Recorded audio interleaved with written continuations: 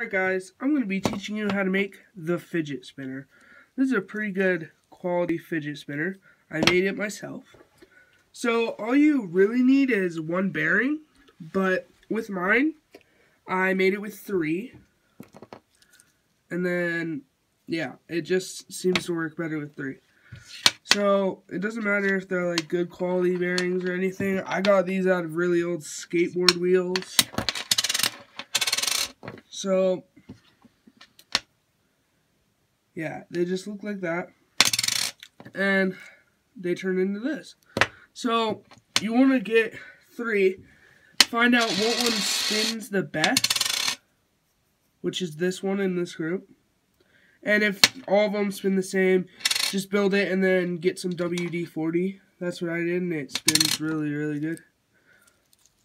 Yeah, so you're going to need bearings, some, this is, I don't know what it's called, it's not aluminum foil, it's metal tape or something, so you're going to need some of that, some bearings, and some scissors, and you have to have a lot of patience.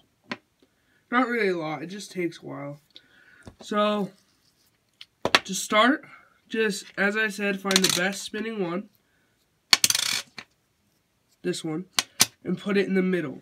And then get another one and put it to the side, like this. You can just move the other one out of the way. So it's on the side like that. Then you want to rip off or cut off. It's kind of easy to rip. I don't know why I said you need scissors. Cut off a good amount of tape. It's about that much. And then this kind of tape, you have to peel it off of this. So go ahead and peel it off. I'll do that. Kind of takes a minute. No, but before you do that, this is why I totally blanked out. So get your scissors and cut strips. Pretty good sized strips. Not like in half, but pretty good sized strips.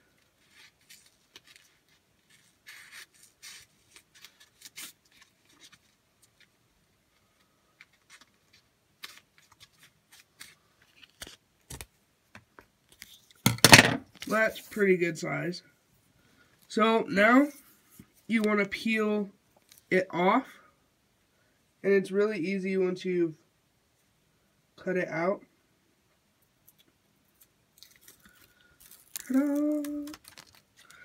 And then you want to get the 2 bearings, start with one, put the tape on pretty in the middle, so there's just a little bit hanging off each side, and then lay it out like this, put the other bearing right next to it, and then just wrap the tape around it.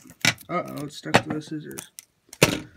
Ah, no, I got a wrinkle, and it came off. This tape is pretty fragile, so be careful while you do it. So wrap it around like this. It's going to look pretty messy, but it turns out good.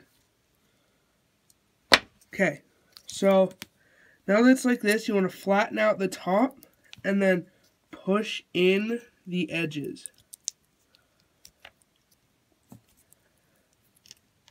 Just like that, so it's all flat. You can even put it on the table and just press down. And it's like this. Okay?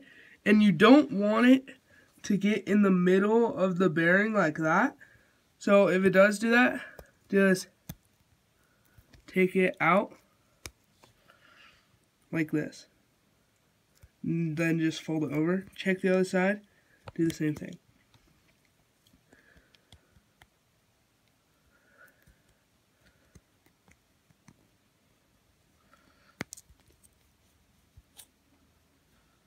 Pretty good.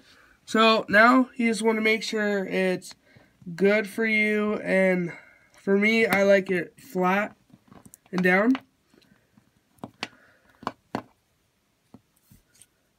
Should be able to spin like that. Okay, now here comes the other bearing. This part is pretty difficult. So find the bearing that you like. So in my case, it's this one right here. This one. And then set it kind of like that, and then put the other bearing right next to it. Like that. Then you want to get your thing of tape, cut out another strip.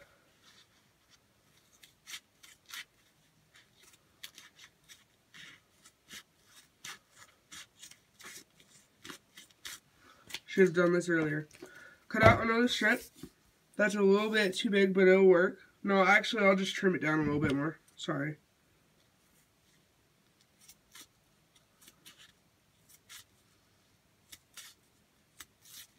I ripped it. That'll be good. It doesn't matter if it's sloppy, as long as it's still tape. If it's dried out, you can't use it. Okay, that's a good size. Now, peel it off again. Oh, yeah, and you can buy this tape at, like, your hardware store, probably even Walmart. I don't know. I got this at Home Depot, I think.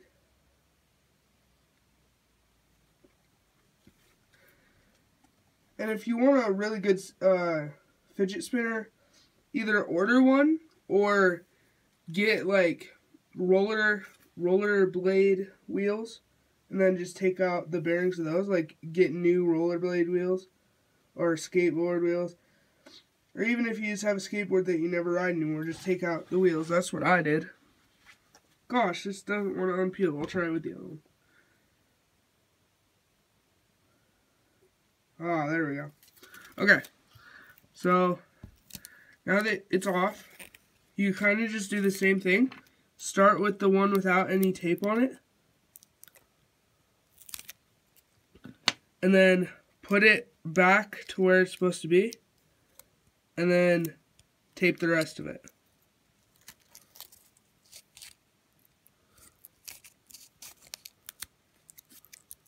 This is going to be pretty messy with the first layer.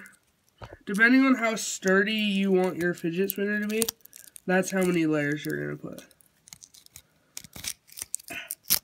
So on the one right there, I put about 3 layers, and it hasn't fallen apart. Before, I experimented before and I tried it with hot glue. Didn't work that well. Okay, so now that one's on. See how it's just on in like a thin strip? So it's pretty good. Now you want to unpeel even more tape and just keep doing that. So I'll be... Okay, here is the final product. It spins pretty good, not as well as I wanted it to, but I will probably just put WD-40. See how these edges are like kind of popping out? To solve that, just put it on the table and roll it. Like that. Just push it on the table. And it fixes a little bit. And so, as you can see on this one, I covered up the side bearings. So that's what I'll do on this one. And you can do whatever. My brother, he made one and he put little smiley face stickers, which was pretty cool. Pretty cool detail. And so, yeah, that's how to make it. I hope you enjoyed the video. If you did, give it a thumbs up. Let's try and go for 3 likes. Let's try and go for 3 likes. If you want to see more DIYs, then, or projects, then, just like this video. If we get up to 20 likes, since I'm a new YouTuber and I don't get that much, like 40,000.